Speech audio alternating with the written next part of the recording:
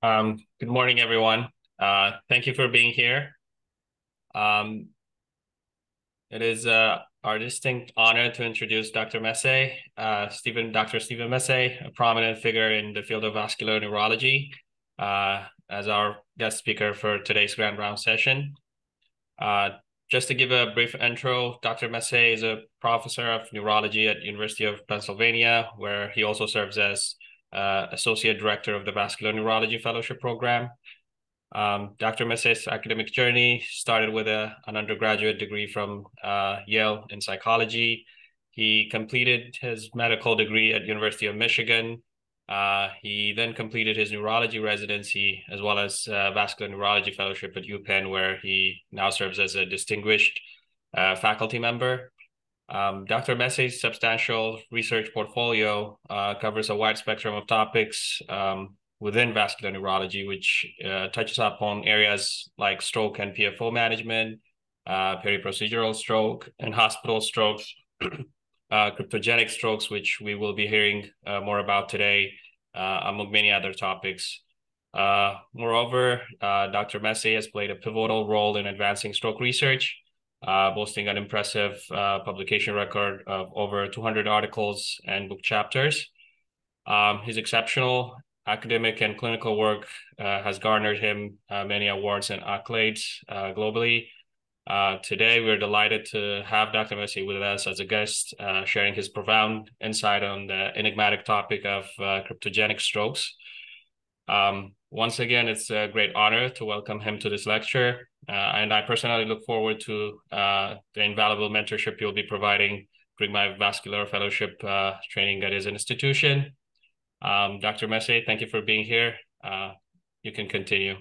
All right. Thank you, Johannes. I appreciate that very kind introduction, and I'm also looking forward to having you join us at University of Pennsylvania next year. It's going to be awesome. So good morning, everybody. I thank you for joining.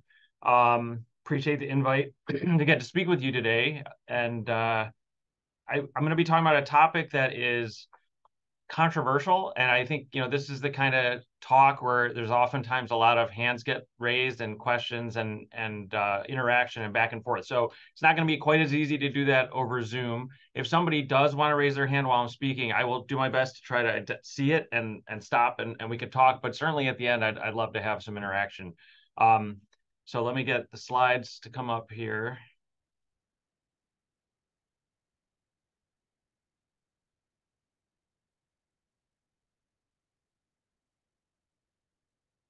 And put it into slideshow mode. How does that look from your viewpoint? I think you have the presenter's view on, so we're seeing both slides. That's a shame. Mm. All right, hold on. New share. Let's try that again.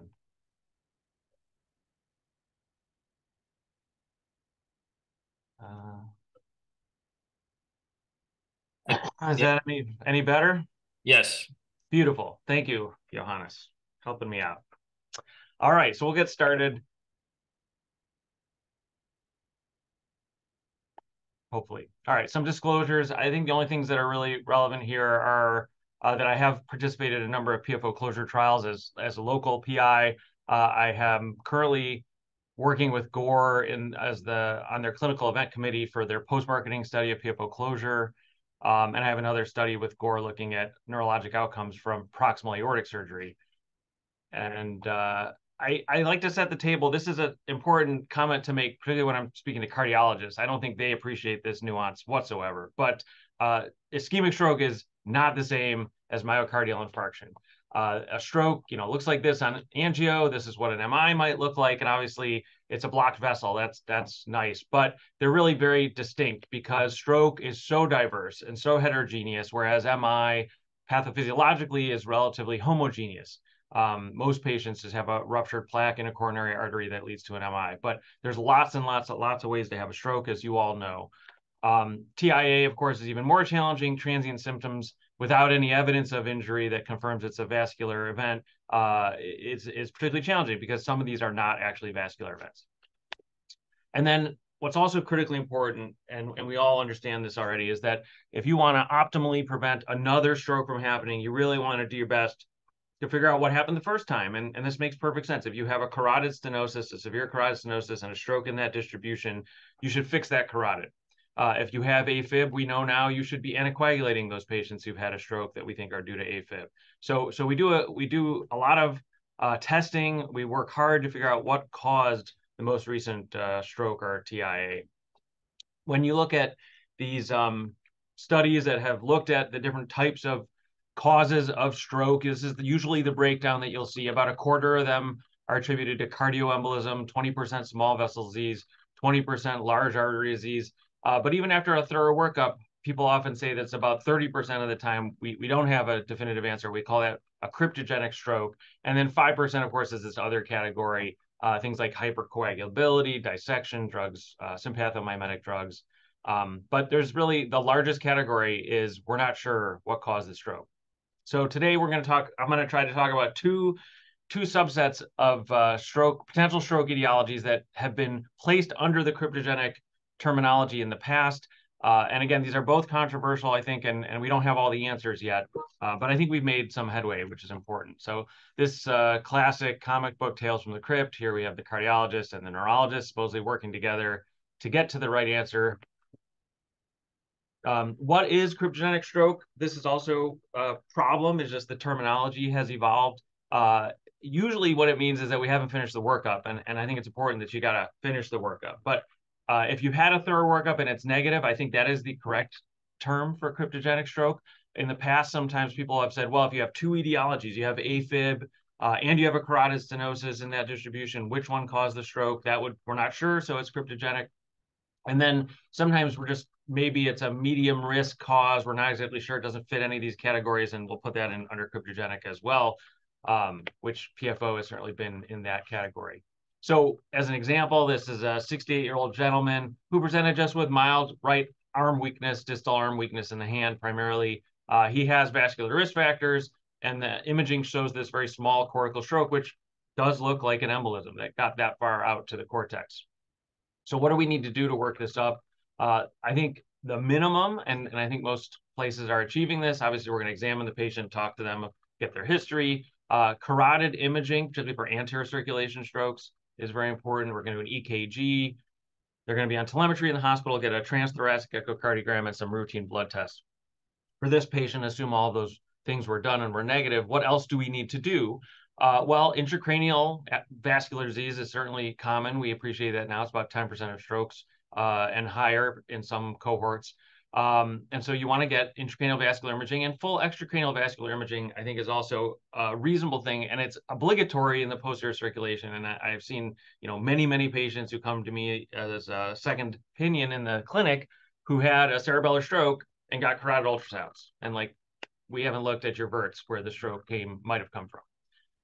Prolonged cardiac telemetry monitoring. This is something now that is routine for vascular neurologists. We're going to talk more about that. And then consideration of a TEE. This is something that we used to do sort of first line, before someone left the hospital. If it looked embolic and we didn't have an answer, we would do a TE, particularly in younger patients. We're doing it less frequently. The cardiologists don't enjoy doing it for some reason, even though they get paid. But I think the main reason is that we've sort of appreciated that occult AFib is more common than we thought, and maybe looking for that is easier. And if we can find it, it might give us the answer. We don't need to proceed with a TEE. I added here a bubble study. We're going to talk about PFO a little bit more, and certainly under patients under 65, I think it's a very good idea to look for a PFO. And then consideration of other things like hypercoagulability testing, and then sending out tests for really weird stuff maybe. All right, I'm going to stop and just bring up this concept of ESIS, the embolic stroke of uncertain source, which this gentleman did have. And this was led by Bob Hart back in 2014. He put together a group of experts to come up with a definition of what would be embolic appearing stroke, because maybe we could just treat all these patients the same way. If it's an embolism, we should consider maybe anticoagulating them, just like cardioembolism from AFib. So what is the definition? If you see infarct on imaging that's less than 1.5 centimeters on CT or up to 2 centimeters on DWI, on MRI, and in the distribution of small penetrating cerebral arteries. If it's could be smaller than that, if it's out of that distribution. You can't have any extracranial, intracranial severe or hemodynamically significant stenosis. So anything, it has to be less than 50% in the distribution of the stroke, or if it's greater than that. No major cardioembolic source of embolism. So no AFib, nothing seen on echo, and no other specific cause of stroke identified, like dissection, hypercoagulability. If you rule out all these other things, it becomes embolic stroke of uncertain source. So it has to appear embolic on imaging, and there's no high-risk source like AFib or severe stenosis in the distribution of that stroke. Would be ESIS, and maybe we should be anticoagulating these patients. There have been now 3 studies that have unfortunately refuted this, I think, fairly reasonable concept. The first, Navigate ESIS, which was looking at rivaroxaban at a 15 milligram per day dose, not the full anticoagulation you get with that's been shown to be usable in AFib, which is 20 milligrams. So it's 15 milligrams a day. And they compared it to aspirin in patients that were exactly like that ESIS definition, and they showed no benefit. So the hazard ratio was 1.1, not significantly different between patients given rivaroxaban and those given aspirin. So maybe the problem was the dose they chose for rivaroxaban was bad. And I think it probably is a bad dose because that drug has a relatively short half-life, shorter than apixaban, and it's yet used once a day. So you get a high anticoagulation dose that weans off throughout the course of the day until you have nothing. So maybe that was the problem. But the RESPECT-ESIS trial, which is using full dose dabigatran, Pradaxa, also showed no benefit. And again, same patient population, hazard ratio 0.85. So at least the point estimate favored Pradaxa, but not significantly, and no benefit to anticoagulating these patients. So maybe the problem then is that we shouldn't be selecting all embolic strokes. You know, if it's due to athero, large vessel athero, that's not hemodynamically significant, but a ruptured plaque, maybe that's better treated with antiplatelet agents, but really cardioembolism is what we're going for here. And so maybe we should look at patients who are at high risk of having clot forming in the left atrium, this atrialopathy concept. So Arcadia was NIH-sponsored trial, randomizing patients to apixaban versus aspirin, selecting them based on presence of an atrialopathy, which was defined based on large left atrium on echo, EKG finding, or NT-proBNP, randomizing them, and that was just announced as being negative. So we tried again. We swung third strike now for ESIS as a concept to anticoagulate with a DOAC, again, showing no benefit. The possible issue here is that their entry criteria that defined atrialopathy may have been too liberal to get patients in. The NT-proBNP level, which was, I think, the predominant mechanism that patients had entry into the study, was very low. The cutoff was like 250. And maybe it needs to be higher. Maybe it needs to be 500 or 1,000. And so I think we'll see that maybe in some additional subgroup analysis. We're still waiting on the primary publication to come out. But three strikes at ESIS and anticoagulation is what we have so far. All right, so back to the distribution of stroke etiologies here again. 30% are cryptogenic. So maybe this problem is that there's AFib that's going on, and these are patients that we need to find the AFib so that we can anticoagulate them. So occult AFib in patients with stroke. I think there's a lot of biological plausibility to support this idea. Classically, we always say that AFib raises the risk of stroke 5-fold over patients who don't have AFib. Most patients who have AFib are having asymptomatic AFib. So 50 to 90% of episodes are asymptomatic. In patients who have symptoms, the ratio of asymptomatic to symptomatic is still 12-1. In patients who have known AFib, who come in with a stroke, a quarter of them are in normal sinus rhythm when they present to the hospital. And in patients, the 25% of patients, who have AFib-associated stroke have no known history of AFib. So they come in without a history of AFib. They're having AFib when they have their stroke admission.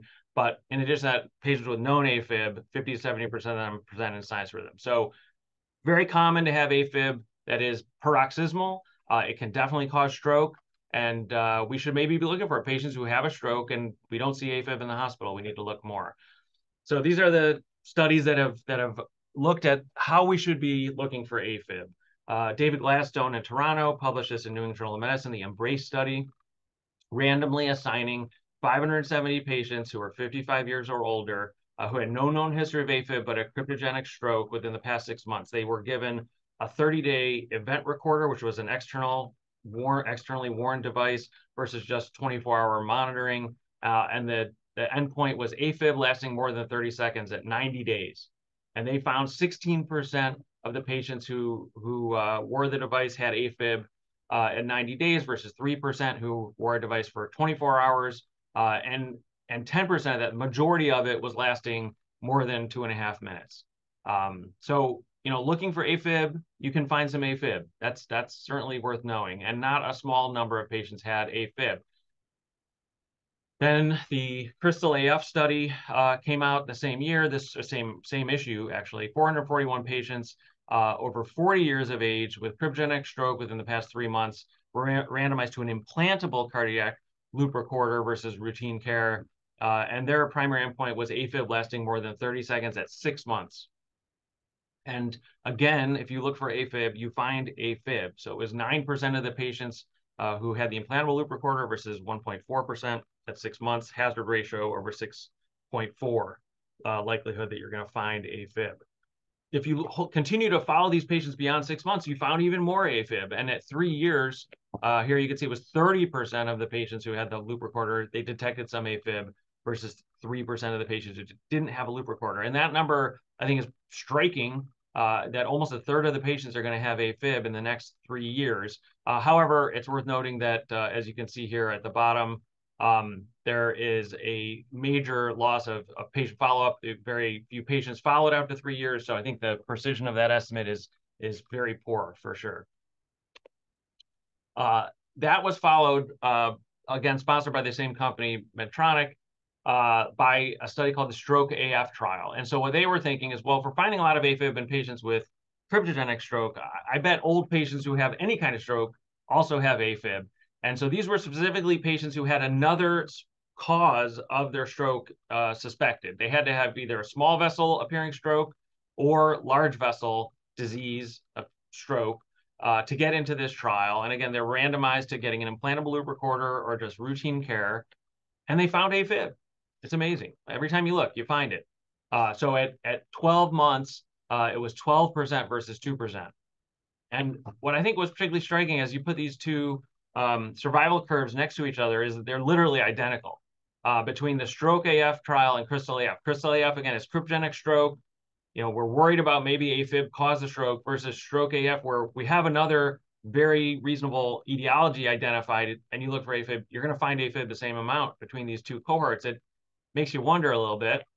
And I'm going to get back to my conclusion on that in a second. I just want to mention this meta-analysis of cardiac monitoring after stroke included 8 studies, 5 of them randomized controlled trials, 3 observational, about 3,000 patients. When you look for AFib, you find AFib. That's not surprising. Relative risk increases by almost 4-fold. You start blood thinning medications. It changes your management. So you were twice as likely to start anticoagulant in patients who got monitored. What I think is important is this last line here is that cardiac monitoring in the randomized controlled trials did not show a reduction in stroke risk.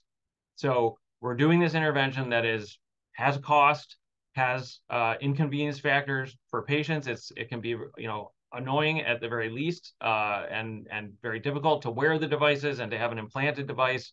The cost is real, and yet we didn't show any clear reduction in risk of stroke in the randomized trials. The observational trials, the relative risk was low. It was 0.29. It suggested we were really preventing stroke, but the randomized controlled trial, which should give us our most valid estimate of effect, did not.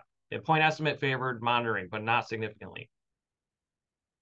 And then this post hoc analysis of the LOOP study. The LOOP study was done in Scandinavia. They randomized patients to implant a loop recorder or not. These were not all stroke patients. So the primary trial was sort of all comers, 6,000 patients over 70 years of age, just looking at an aged population.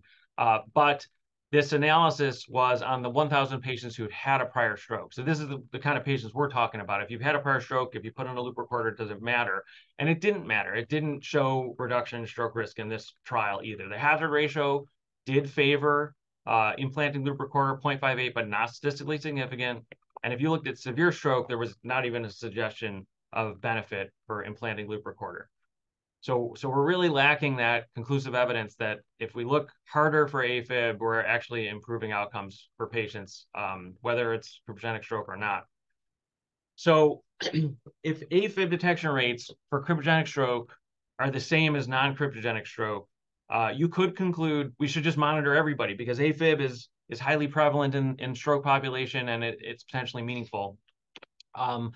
On the other hand, if we're talking about an attributable risk, like how much did the AFib cause the stroke and therefore need to be treated, the answer seems to be zero. The AFib rate is the same in each group, so you can't say that that it's likely to have caused the stroke. And Luciano Sposato up in Canada, it's a great guy. He's been putting forth this concept of stroke after, or sorry, AFib detection after stroke. And he's made some really strong points that it seems to be different than AFib identified before a stroke happens. If you know someone has AFib and then they have a stroke. So patients who have AFib detected after stroke, they have a lower CHAS-VASc score. So we know that's a marker for risk of stroke in patients with AFib. They have fewer cardiovascular comorbid conditions, smaller left atrium, a lower burden of AFib, and a lower risk of stroke than patients who have AFib before their stroke. So that's important. And this just got published like 2 weeks ago in Lancet Neurology. He kind of tries to put all this together as a concept, and I think this figure is helpful to understand what we're talking about. This A category here are patients who have AFib known before the stroke, right? They're having AFib before the stroke. They have their stroke. They have lots of AFib after the stroke. So early AFib with a high burden of the AFib. And then there's this category where you don't know they have AFib, and then the line in the middle here is when they have the stroke. But as you look for AFib, you see a high burden afterwards. And probably these patients had AFib before the stroke too. We just didn't know about it because they were asymptomatic. But this high burden of AFib is meaningful, and we know these patients are high risk for stroke recurrence. In the B and C categories, these are low burdens of AFib. B is that you look for AFib and you find it a year later, 6 months later, and it's really a low burden. You get these like 60 seconds of AFib at a time. Or you might see some of these patients who have some AFib in the hospital or shortly after being in the hospital, but again, a very brief amount of AFib, 30 seconds of AFib. And then they don't really seem to have much more. And this latter category, the C category, is thought to be maybe caused by the neurocardiogenic syndrome. So some patients with stroke, particularly if it's involving the insula, seem to have cardiac arrhythmias more. They have that kind of irritability that leads to AFib. And they don't necessarily have a long-term risk of AFib. And this B and C category is probably a low risk for stroke recurrence. And it raises the question whether we should be looking at all because it's not clear they benefit from anticoagulation. And I think the Arcadia trial and all of the meta-analyses and the trials that have randomized patients for looking for AFib or not really do support this concept. So what do we know about this? So prolonged monitoring clearly identifies AFib more than no monitoring or even brief monitoring. The more you monitor, the more you find. However, we at this point really lack evidence that it's clinically beneficial for patients, that we're reducing their recurrent stroke risk by looking for AFib and then anticoagulating them. So who should be monitored now? Should we do all strokes or just cryptogenic strokes? The current guidelines support cardiac rhythm monitoring for patients with cryptogenic stroke, and that's where I'm at. I don't put in loop recorders in patients with large vessel disease or small vessel disease unless I have a very specific reason to do so. They have a giant left atrium, they're having arrhythmia, they're having palpitations, something that suggests that they really are having AFib, but I do not do it at all in all comers with known stroke cause. What type of monitor, external or implantable, so a worn device or an implanted loop recorder? I think there are certainly sites that are implanting loop recorders in everybody. And I don't do that. We don't do that at Penn.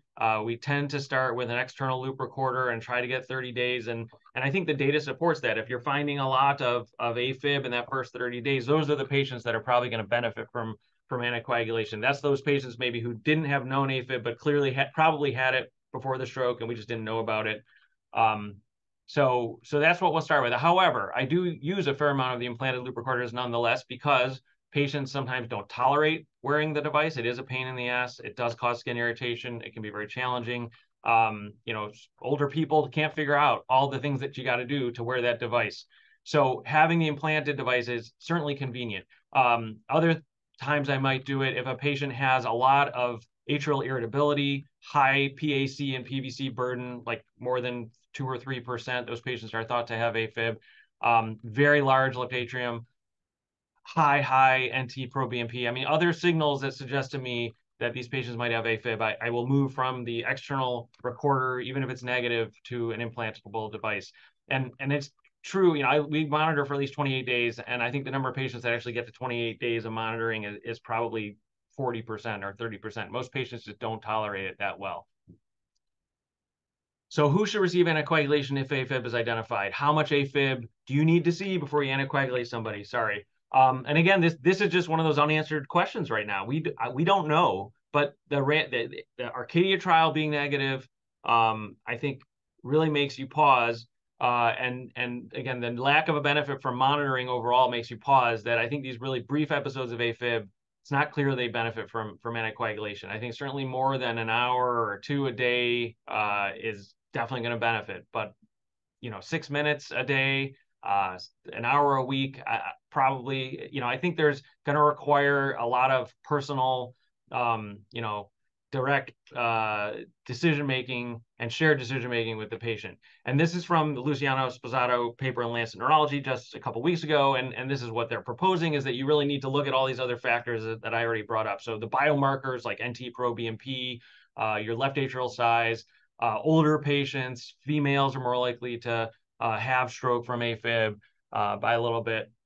And then other risk factors like hypertension, diabetes, and heart failure, your typical CHA2DS2-VASc type approach. And perhaps we can find these patients that are really highest risk from AFib, from transient paroxysmal AFib, that will benefit from anticoagulation. But right now, we don't know what these thresholds need to be. All right. So we're back here with the distribution of stroke etiologies, and we're going to transition now to talk about PFO patients. Everybody's hanging in there? All right. All right. So when did this story of PFO and stroke begin? A long time ago now. In 1564, there was Dr. Batallo. He was an Italian surgeon who lived in France, and he was the first reportedly to at least document finding this foramen ovale in the heart, in the atrial septum. And it was for a while called Batallo's foramen. In 1877, Julius Cohnheim, who was a pathologist who worked with Virchow, he was the first to suggest, and I would say very intelligently, that PFO could be a mechanism for stroke. And he had a patient who had a huge younger patient, supposedly, who had a large MCA stroke and died, and on pathology had a DVT, had the stroke, and had Batallo's foramen. The PFO was present, and he posited that this could be a conduit for paradoxical embolization leading to cerebral ischemia. So way back in 1877, way ahead of the curve, Cohnheim proposed that as a stroke etiology. So what is a PFO? A PFO is a failure of sealing of that foramen that is present in all of us as we're developing in the womb. It is an obligate part of the fetal circulation. It allows blood, oxygenated blood with nutrition that's coming from the umbilical vein to the right side of the heart to cross to the left side of the heart and circumvent the lungs, which are doing nothing in the baby besides soaking in liquid. So with our high resistance. So it gets to the left side of the heart and then out to the body. Autopsy studies in adults suggest that the prevalence ranges from 17 to 29%. Interestingly, the PFO incidence seems to go down with age, which I think was interesting. Some have suggested that because PFO is a risk for dying early, I think that's possible. I don't love that idea, but it's possible. And then the other option is just that as time goes on, more of the PFOs seal, which I think is also a very plausible explanation for that finding. And then if you look in vivo, you'll find it about a quarter of the time in adults. So TEE studies, bubble studies in TEE, in a population-based study out in Minnesota at Mayo, found 1 in 4 patients had a PFO by TEE. This is what a PFO looks like on a TEE. Can you guys see my pointer, or is that just me for myself pointing at things? Johannes, how am I doing? I don't see it. We don't see the pointer. Huh. Well, I'm gonna try some annotating here. Let's see if this works. Can you see anything? Did I point with the mouse? It says No. I'm clicking on it. Maybe not. Well, all right. I'm gonna paint a picture with my words here. In the bottom left corner of the screen, there's an opacity. Everybody can see that. That is the right atrium that has filled with agitated saline bubbles. So they're not allowing the echo to be seen. Now look above that is the left atrium. Boom. You can see it all squirting through there on TEE. So clearly a PFO. And what's important to know is this is not a hole in the heart like an ASD. This is a flap and a tunnel, basically, that pinches closed. You can do that one more time. Again, right atrium, opacified. You'll see the bubble squirt through up top to the left atrium. All right. Now, atrial septal aneurysm is also part of the story. This is described as excessive septal wall motion. Basically, the septal wall between the left and right atrium is longer than it needs to be, so it's excessive, and it can bend in and out of the two sides, the two atria. The definition of what's an atrial septal aneurysm varies from study to study, somewhere between 1 to 1.5 centimeters. It may occur alone, but most often it's seen with a PFO. And in over 3/4 of cases, up to 80% of the time, you will see a right to left shunt. And when you do, actually, it's associated with greater shunting. I think it's important to note. Not as common as PFO, seen in about 2% of patients on TE. And this is a great example of the atrial septal aneurysm on TE. I won't have to use the pointer because it's so obvious. It's like jumping rope, right? Back and forth between the atria. So thanks to Frank Silvestri here for providing these nice illustrative images. Now, PFO, going back into the late 80s, case control studies suggest that you are more likely to find a PFO in a young patient with stroke, particularly a young patient with stroke without another etiology. You find PFO more commonly than in other stroke causes or in older patients. So odds ratio was over threefold. You're going to find a PFO in patients under 55 years of age. Back in 2014, this meta-analysis published in Neurology. How does it cause stroke? Paradoxical embolism, as Julius Conheim suggested, probably that's the most common reason it's causing stroke. When you look for a venous thrombus, look for a place where the clot may have come from, you don't find it very often, and the studies vary anywhere between 2 to 20%. Personally, I don't look for a DVT in every single patient, but if there's anything suggestive of the story, they were immobilized, they were dehydrated, there's leg pain, leg swelling, a high D-dimer. I do look in those cases, but I don't do it out of course in every single patient where I think the PFO may have caused a stroke, but it's most. And then just some really conclusive, I think really suggestive studies of this. There's been now a number of these, but patients who come in with pulmonary embolism who then get an MRI and a TEE with bubble study. All patients, they come in, just the inclusion criteria is just that you come in with an acute PE. And what they find is that PFO is seen in about 1/4 of them. It was 25% of the patients in this study had a PFO, as you'd expect in the adult population. They saw infarct on MRI in a 1/3 of the patients with PFO, and only one of the patients, 22% of the patients without a PFO, that patient may have been hypercoagulable. But clearly, if you have a PFO and you have a PE, some of that clot can get through the PFO and have a paradoxical embolism. This is a classic, long, old image in medicine, published in New England Journal of Medicine in 1997. It's a saddle embolus sitting through the PFO that was trapped in the PFO, and then they pulled it out. It's disgusting, but impressive. Now, an important notion here, PFO is really common in adults, and we're not all having strokes all the time. I think it's a low risk for stroke, and it's a low risk for stroke recurrence, even if you've had a stroke that we think was caused by the PFO. And this meta-analysis back in 2009 of patients with PFO who were treated medically, the vast majority of that was aspirin, the risk of recurrent stroke was about 1.5% per year, which is a very low rate of stroke compared to other patients who've already had a stroke. There have been now 6 randomized trials of PFO closure. going back, starting in the early 2000s. I think important notes here are that all of these trials took forever to finish. And there's a number of reasons for that. I think one of the reasons is that it's just hard to get patients to consent to a randomized trial of an intervention versus medical therapy. Patients like to be in control of their own body and making decisions about when they're going to get a procedure, and leaving it up to random fate is hard mentally for them to accept. So convincing patients to randomize in these trials is hard no matter what. But that said, the problem also was that there are non-PFO devices, so atrial septal closure devices that were available, and also the PFO closure devices for a time were also available as a humanitarian device exemption, and patients could get their PFO closed outside of the trial during much of this time. And so I really think that hindered us getting to the right answer, but we finally did. So overarching concerns about these trials, I'm going to start with that. As I said, slow enrollment. We didn't do blinded trials, so we didn't fake a procedure for patients, so they didn't know if they got it or not. Patients knew what they were treated with. Their treating clinicians knew what they were treated with. Some of them had a blinded endpoint ascertainment, and most of them had adjudication that was blinded, and that's very important. But Defense PFO trial didn't appear to have blinded adjudication. They didn't mention it in their description of the trial. And these are real concerns that could bias the results of the study. For all of these trials, there was a high loss to follow-up, partially because they went on so long.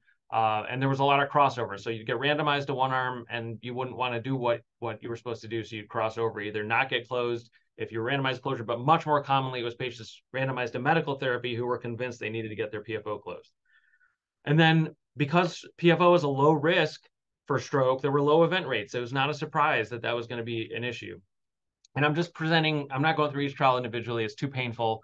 Here's the summary of each of the trials.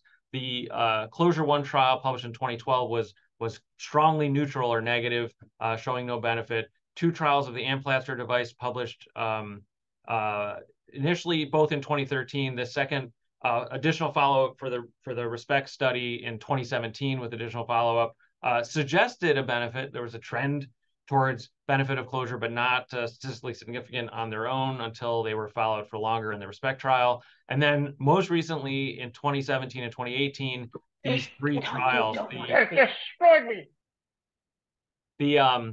the Gore reduced PFO closure trial, the closed trial done in France, and then defense PFO from Korea. When you do a meta-analysis of all of these trials, you see a benefit of stroke risk reduction on the order of about 0.7% per year.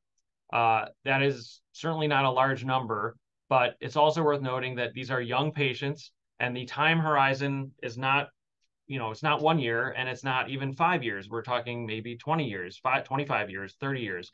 So if you look at a 5-year time horizon as a very short one, I think in this population, you're reducing the risk of stroke by about 3.5% at 5 years, which is potentially, I think, very clinically meaningful. Another thing just to sort of note here, over time, you see this trend where the studies were initially negative and then they became positive. So why is that? I think importantly, we selected patients more carefully. I think in these latter trials, they used, for example, in the French trial, you had to have what we thought would be a high-risk PFO, an atrial septal aneurysm or a large shunt. That was true also for the defense PFO trial, and predominantly true in the patients that were enrolled in the REDUCE study. And I think off-label closure was much reduced, much less common in these latter trials because of the negative early trials. So I think those things are really the key, is that we didn't exclude the patients who were most likely to benefit, and we really selected we enrolled the ones that were most likely to benefit as well. All right. So the meta-analysis of these trials looking at adverse events, what's the downside of PFO closure? There is periprocedural complication rate of almost 4%. Most of these were not life-threatening or have any long-term repercussions, but non-periprocedural AFib was increased by putting these devices in the heart. It's not a surprise. And this is excluding the periprocedural period. So in the first 30 days, the risk of AFib is actually not minor. It's probably on the order of 8% or so. But this is beyond that early period. You do increase the risk of AFib long term, and it's about 0.36% per year, 0.4% per year. Some people have suggested, well, why should we close a PFO, which is low risk for stroke, and replace it with a risk of AFib, which is high risk for stroke, although we've already shown some evidence that not all AFib is clearly a high risk. The answer is, the bottom line is the study showed reduction in stroke risk, and some patients do end up anticoagulated and permanently so, which is a downside. I think that's real, but clearly we're preventing more strokes than we're causing. For subgroups, who's most likely to benefit? Again, this is a meta-analysis of all the closure trials. If you look at patients under 45 or those 45 to 60, because that was 95% of the patients were under 60 years of age, there's no difference. So it didn't seem like as you got older, you were less likely to benefit, which is nice to see. Shunt size did matter, and it mattered a lot, actually. So there was an interaction there for shunt size. Large shunts clearly benefited. Small shunts, maybe not. Didn't clearly show a benefit at all statistically. And there, again, this was a significant interaction. At least in our, this was a study level meta-analysis, not a patient level meta-analysis. But atrial septal aneurysm, although the point estimate suggested perhaps the presence of atrial septal aneurysm was more likely to benefit, not a significant interaction. For antithrombotic use, antiplatelet patients who were randomized and given antiplatelet agents versus getting closure with an antiplatelet agent or just taking an antiplatelet agent, closure was better than taking aspirin alone. And clearly so. If you were given anticoagulation, it wasn't clear that there was a benefit of PFO closure, but this interaction is not significant. So, don't think too hard on that. But this, I think, is also important. There was interaction for the pattern of injury for the initial index stroke. So if you came in with an embolic appearing stroke, clearly you benefited. If it was a small, deep stroke, you were not clearly going to benefit from PFO closure. All right. So we published this guideline. This was the third update to this PFO guideline that was originally published in 2004. That really came through finally for the American Academy of Neurology to support the idea of PFO closure. In patients under 60 with PFO, embolic appearing infarct, and no other mechanism, clinicians may recommend closure following discussion of possible benefits, such as reduction of stroke occurrence and risks, which include per-procedural complication and atrial fibrillation. There are other recommendations in this guideline that suggest even if it's a small, deep stroke, if you're very young without vascular risk factors and it looks like it could be embolic and you've ruled out anything else that causes small, deep strokes in young people, you could consider it. And you could consider patients over 60 as well, where they don't have, again, traditional vascular risk factors. They're healthy 65-year-olds. They have a large PFO with an atrial septal aneurysm. I do think PFO closure is very reasonable in that population as well. And then most recently, and I think this paper is incredibly important, this patient-level meta-analysis published by Dave Kent and the group back in JAMA in 2021. So these are now all 6 randomized PFO closure trials, almost 3,700 patients. They were median age 46, although again, it went up to as high as I think in the 80s from the Defense PFO trial. Not a huge burden of vascular risk factors, but they did have some. A third had hyperlipidemia, 25% hypertension, and a small numbers diabetes. And the point of this analysis was really to look at two scores that can both determine whether the PFO may have been the cause of the stroke and also whether you're likely to benefit from closure. So the ROPE score was originally put forth by Dave Kent and Dave Thaler back, I think, in 2014. And what they did is they took groups, these cohorts of cryptogenic stroke patients, and they looked for predictors of whether a PFO was found or not. And then they came up with this score that helps you determine whether the PFO maybe caused the stroke. So if PFO is more prevalent than you'd expect in the general population, 25%, then maybe that PFO was the cause of the initial stroke. And basically what you're doing here is ruling out traditional vascular risk factors and causes of stroke. So if you don't have any history of hypertension, diabetes, or a prior stroke, and this latter point, I think, gets to the fact that PFO is low risk for stroke. So if you're having lots of strokes, it's probably not the PFO, something else is going on, most likely. If you're not a smoker, and if it's an embolic appearing stroke, you get a point for each of those things. And then if you're young, you get 5 points. So if you're under 30 years of age, you get 5 points. And for every decade beyond that point, you subtract a point from that. So if you're a 10, that means you're young without vascular risk factors. You've never had a prior stroke. You have an embolic appearing stroke. That would suggest then that the PFO is the cause of the stroke, and perhaps you're going to be a patient that's most likely to benefit. Now, the Pascal categorization adds on to the rope score. It's using the same rope score, but it adds on the echocardiographic risk factors that are considered to be high risk. And in this cohort, they had captured the shunt size in everybody and whether an atrial septal aneurysm was present in everybody. I want to make the point that they did not capture shunting at rest as a risk factor. Some studies have suggested that if you see shunting continuously, not just when you're doing a Valsalva maneuver, which is the bubble study usually do it twice, once at rest and once while you're bearing down with a Valsalva, which can change the pressures and pop that PFO open.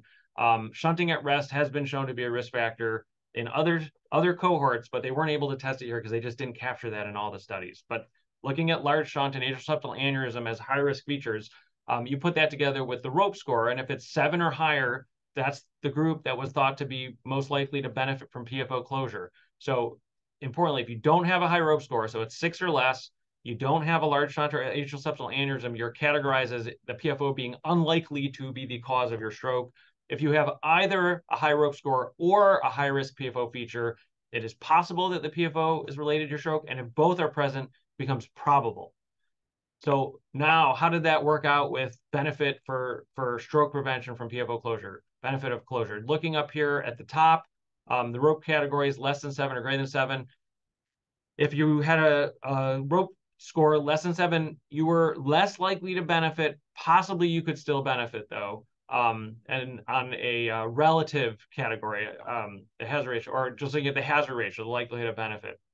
Now, if you add Pascal to it, it becomes much more discriminating. So if you're unlikely, meaning you have a low rope score and no high risk echocardiographic features, there seems to be no suggestion of benefit of PFO closure. And again, the interaction term was strongly significant. If you possible, you're going to benefit with a hazard ratio of 0.38. So a 62% reduction in stroke risk. And if it's probable, if your rope score is high and your high risk echo finding, the benefit is really profound. It's a 90% reduction in stroke risk. So this Pascal categorization is really, really helpful. Looking at the absolute risk reduction, so actual like percentage of stroke reduced. Again, for rope scoring, you don't seem to get a benefit on an absolute risk reduction for rope score less than 7 alone versus greater than 7. But looking at the Pascal categorization, unlikely definitely doesn't benefit, or at least no suggestion of benefit with large confidence intervals, and both possible and probable had similar absolute risk reductions. So even though, I think up here it's interesting that the hazard ratio is clearly better for the probable stroke. The reason why the absolute risk reduction is similar between possible and probable is because the probable group has a lower absolute risk of stroke because they're young. And if you're old, you actually have a higher risk of stroke. Even though you don't get quite as much of a benefit, the absolute reduction is similar. So I tend to just lump possible and probable together. You basically have to have a rope score greater than 7 or 7 or greater, or high risk echocardiographic features. And again, these are all cryptogenic stroke patients. They've had all the other etiologies ruled out. Either of those conditions being true, I think you're going to benefit from PFO closure. What's also notable, though, is that the risk of AFib after closure is related to the Pascal categorization. And so if you're in this unlikely category, your risk of AFib is quite high. It's 6% versus 1.6%. Relative risk is 3.7. So not only are you not shown to benefit from PFO closure, but we're also likely to be causing AFib in these patients, probably because they're mostly the older patients. They may also be having, they may have AFib as their cause of stroke potentially, I think, beforehand, but the bottom line is, these patients, I think, are not likely to benefit. And again, that's what's so useful about this paper is that even among the patients who went into these trials where we saw benefit, they found the group that probably doesn't benefit. We shouldn't be closing them. But everybody else, we should feel really good about, and we should be, I think, recommending it, appropriately with the important information that patients need to make that decision. All right. Actually, I had this case, and I guess that slide fell out at the beginning, but I had this 54-year-old woman. She had a very mild stroke, embolic appearing on MRI. She did have some vascular risk factors. She was a smoker. She had a mild hyperlipidemia. She happened to be on hormone replacement therapy. Her echo looked okay, did show mildly dilated left atrium, and the PFO with shunting at rest. So, what should we do with this patient? And the answer is that, we did AFib monitoring. She didn't have AFib. She definitely was okay stopping her hormone replacement therapy and stopping smoking, which are two obvious risk factors for venous thromboembolism. And we talked about PFO closure because I didn't think it was unreasonable to consider it, but she didn't want to do it. And I think given that she had these other very modifiable risk factors with smoking and hormone replacement therapy, I didn't push her too hard on it. I think it was a reasonable decision on her part, and she's been doing fine. So I think it's also worth noting that PFO is a great opportunity to practice patient-centered healthcare because there's obvious pros and cons of PFO closure with maybe reducing stroke risk with a risk of a procedure and risk of AFib, albeit small risks. You get to have that discussion with the patients. And I think it's a really good way to have a good relationship with patients. It does take time. It can be challenging in that way. But in the end, I think making the patients aware of all the information we have, and we have a lot more now, and empowering them to make the decision that's best for them, I think is a great thing to do as a doctor. So to conclude, PFO is common. It's not a high-risk stroke mechanism. Closure benefits select patients. Deciding upon closure is generally not a stat issue. I've seen plenty of patients get closed while they're in the hospital with their index stroke, and I don't think that is necessarily appropriate. I think they need to complete the workup, potentially getting AFib monitoring in the right population. And if you find an alternative high-risk etiology, that's probably going to be the cause and not the PFO. And all of these studies I just showed you with the Pascal categorization being helpful, that was, again, in cryptogenic stroke patients. That the patients in the trials were almost all under 60, and they all had a very thorough workup for other causes of stroke. So it reduces stroke risk in patients with possible or probable PFO-associated stroke per Pascal, which mostly are patients under 60, no other cause, embolic appearing. In other patients with PFO, the benefit of closure is not as clear. There are plenty of patients that we see that would not have been eligible for the trials. And clearly, again, there are patients in this unlikely category of Pascal that didn't benefit from closure. So who shouldn't be closed? I've had this question asked to me many times. If a PFO was found incidentally, should I close it? My answer is always no. For primary prevention, they've never had a stroke or TIA. I have had, just to say a second, I have had patients who are found to have an embolic appearing stroke that is chronic appearing on MRI that was found incidentally. And some of them, when I ask them about symptoms, they tell me, oh, yeah, 5 years ago or so, I had this episode where my arm became weak. And they didn't know what it was. They already had a pinched nerve, and the stroke fits that distribution. That probably was a stroke, and I've talked to them about closure. But again, it becomes less clear that they should be closed even in that setting. All right. If there's an alternative mechanism present that's clearly higher risk than PFO, the age thing is a real challenge. At what age should you say, no, I would not consider PFO closure? And for me, it's in the 65 to 70 range, but I have met 69-year-olds who look amazing, incredibly healthy people who have a high risk PFO. And I'm comfortable recommending closure, that they consider closure. But again, it becomes, I think, less strong of a recommendation. Whoops, that went out of order. People with this small shunt, absent atrial septal aneurysm, and rope less than 7, that's the unlikely category for Pascal. If it is small vessel appearing and they have risk factors for small vessel disease, it's probably small vessel disease. And then this is a real challenge also. Those patients who require anticoagulation for some other reason, maybe they've had an unprovoked DVT, and then they have a stroke due to PFO. Wow, we got way ahead. I don't know what happened there. I generally don't recommend closure in that those patients who require anticoagulation, but I do discuss it with them, and I think they can consider it, and I would send them to the cardiologist to have a discussion with them as well. But for me, I'm not at all convinced that closure on top of anticoagulation is providing benefit for patients. All right, so back to the distribution of stroke causes. 30% are thought to be cryptogenic. I think probably about 5% of these are PFO attributable, and another 5% are due to AFib, like meaningful amounts of AFib. So we can get the cryptogenic stroke population down, maybe down to 20% nowadays. I think that's plausible. So thank you. I appreciate, again, the time that you spent with me, and I'm really happy to take any questions. Thank you, Dr. Messe, for this comprehensive review. We do have a number of questions in the chat box, so I'll just be reading out some of them. Great. And then whoever has questions, they can unmute and ask away.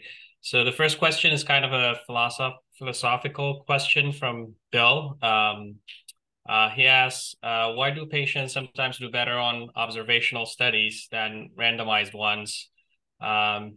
Presumably due to the use of physician judgment, or in real life, we don't simply flip a coin to decide whether to treat or not. If you have any comments on that. No, I think you nailed it. I think it's just that it does provide some evidence that we're decent at our job, at least. We can maybe pick the right treatment for our patients more often than a random flip of a coin.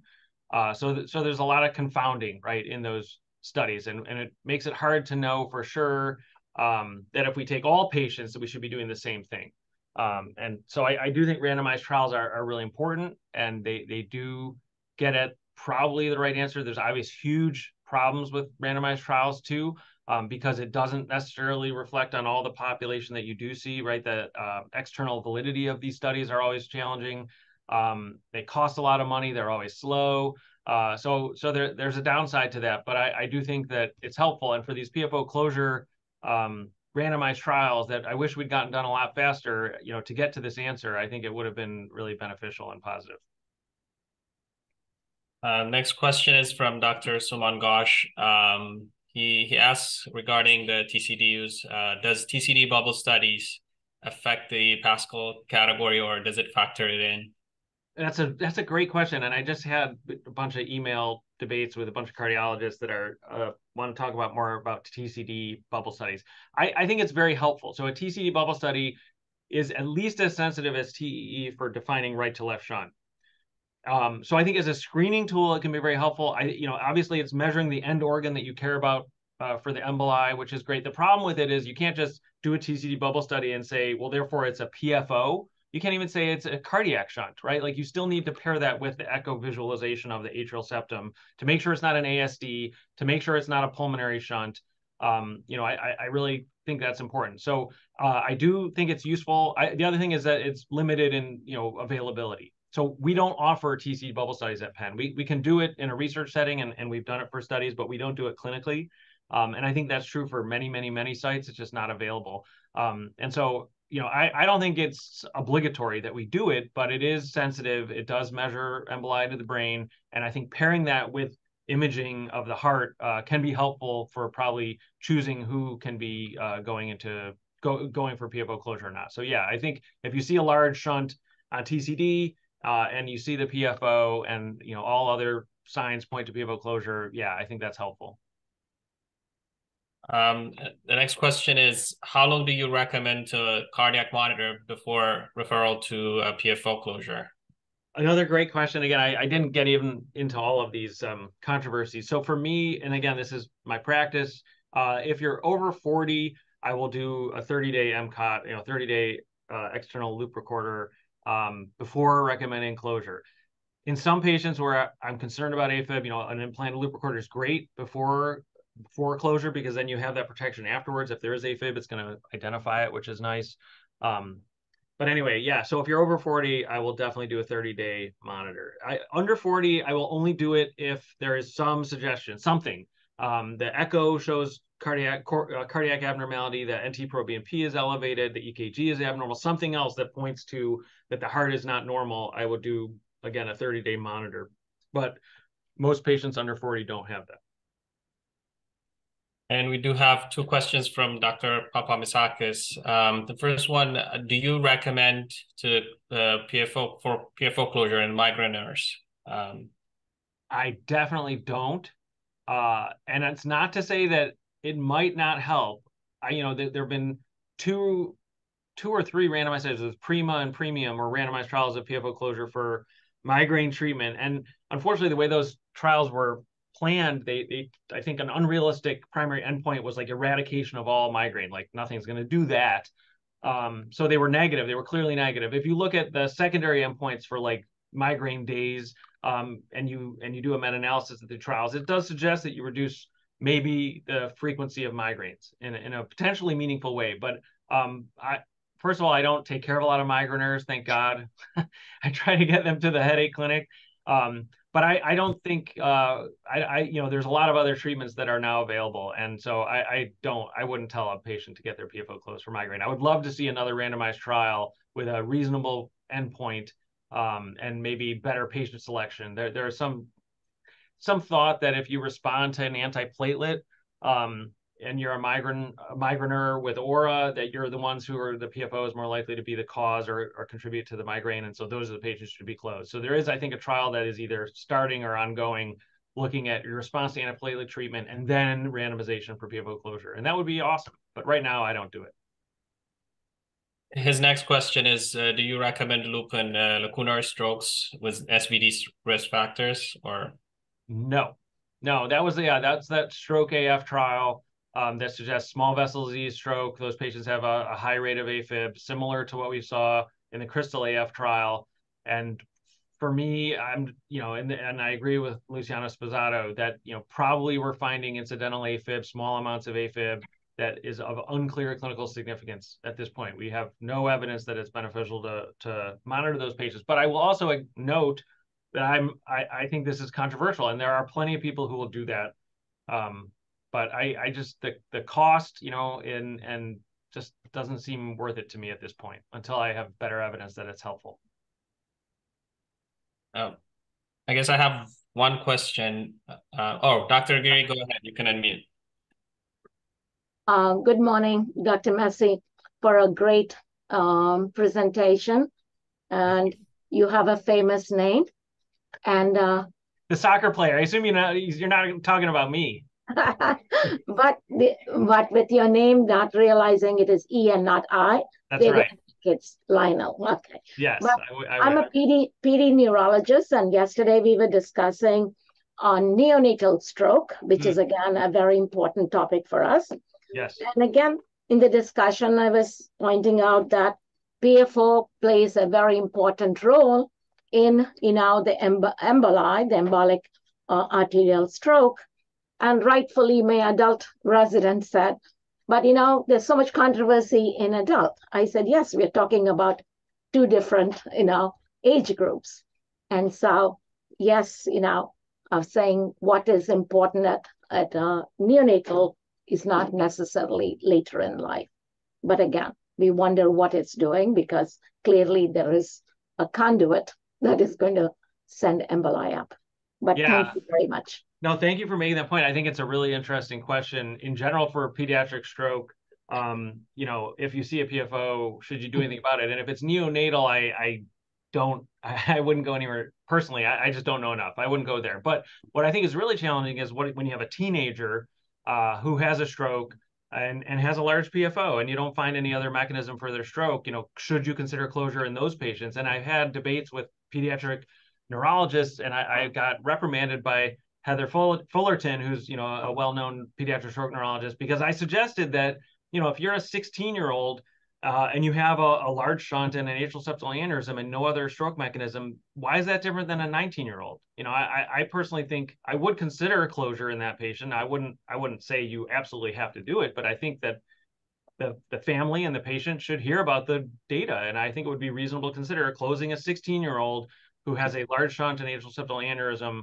and an embolic appearing stroke and no other mechanism identified. The problem, with the Pascal categorization and younger in the pediatric population is that the ROPE score is meaningless, because everybody's ROPE score is in the in the likely to benefit category. It's all 7 or greater. So you can only rely on the echocardiographic findings to maybe select patients. But I think it's reasonable. She pointed out that, well, we don't know the safety of having these devices in your heart your whole life. And I absolutely concede that point. And clearly there's a small risk of late complication where there can be erosion of the device.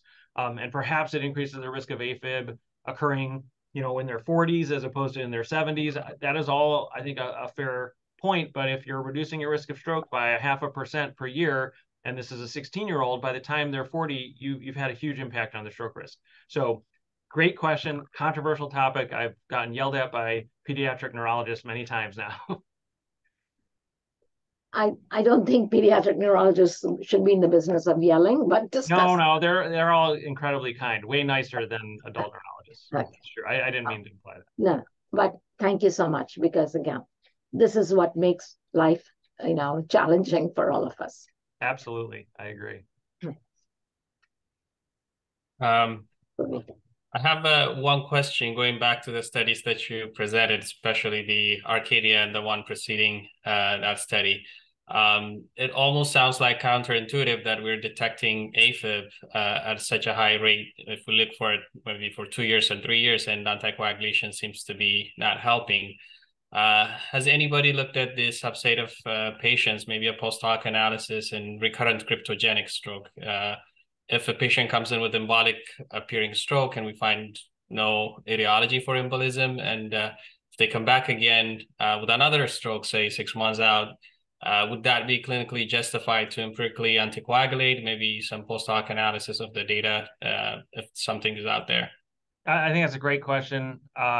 we've thought about that as well. I don't know of that. I have to say I'm working with a junior faculty here named Aaron Rothstein, who's trying to do a meta-analysis of studies of any study that compares aspirin to a comparator intervention, whether it's another antiplatelet or anticoagulation, and looking at patients who had been taking aspirin at the time of their index stroke, and whether it was worth then changing to a different antithrombotic. So we're not done collecting all that data, but it's going to be, I think, interesting. And anecdotal, I mean, just for my own practice, my rule, and I teach this to the fellows and residents, is like, I don't like patients to be on the same medicine they were on when they had their stroke. I think that's psychologically upsetting for myself and definitely for the patient. I feel like, they need psychologically to be on something different to have hope that they're not going to have another stroke, even if it's not clearly going to be different. So yeah, I think if somebody has a second stroke and clearly are taking their medicine, I think that's one of the questions you really got to have look them in the eye and ask for a heart-to-heart about, like, were you missing doses, particularly medicines like Xarelto, which the half-life is again, relatively short. But if they're taking their medicine and they have another stroke, I'm going to switch them to something else. And I do use the COMPASS trial protocol, which is like low dose Xarelto twice a day plus aspirin in patients with atherosclerotic disease. And anecdotally, again, just in my patient populations, I feel like I've had good success. They haven't had bleeding complications. They haven't been coming back in with more strokes. But I will also definitely just go right to Eliquis if somebody clearly had a stroke or more than one event on an antiplatelet. Empiric anticoagulation is okay in my book. If they have failed antiplatelets and it appears embolic and you're not sure where it's coming from, they may be hypercoagulable in a way that we can't characterize. I feel good about anticoagulating those patients empirically. We get to make some clinical judgments sometimes. We don't always have to use a cookbook. Thank you. There is one more question on the chat box from Sonia.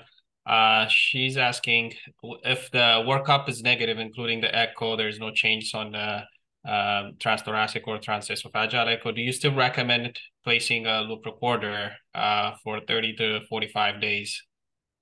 So in patients who are over 40, typically, yeah, even if the echo is structurally normal, you could find AFib for sure. You don't have to have an enlarged left atrium. You don't have to have an elevated NT-proBNP, which we at least check in all of our patients. I don't know if everybody's doing that.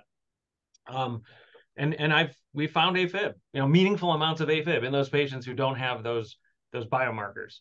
So we are doing it. We're monitoring for AFib. Again, if it's embolic appearing and there's no other etiology, I'll definitely monitor everybody for at least 30 days, regardless of the other findings. If if they're under 40, or there's any other suggestion of atrialopathy, I would also monitor them.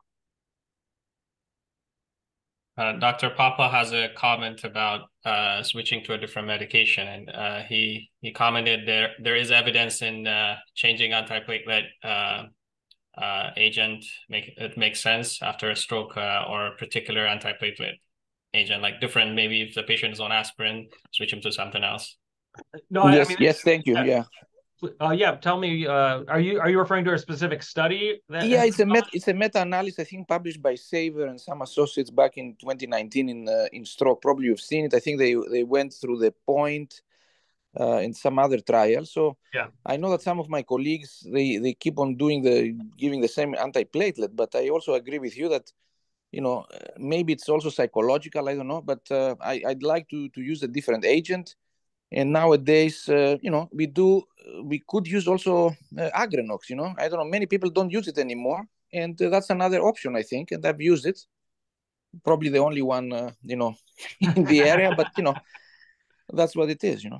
Yeah, no, I think we used to use a lot of Agronax. We were a big Agronax place. But yeah, there's ticagrelor. Obviously, again, the Compass, low dose Xarelto plus aspirin in the right patient. I think there's other medicines you can use. I did want to say, so that I think paper you're talking about is specifically looking though at early after stroke. So point, was 90 days after stroke, and switching in that period is important. And I was thinking more like long-term use, what you should be on. But I think, for point, if someone comes on aspirin, it doesn't matter if they were on it or not, they should get DAPT, right? If they fit the point criteria or chance criteria. So that I think is relatively easy, because you already know you got to put them on something else. You got to put them on DAPT for at least the 21 days.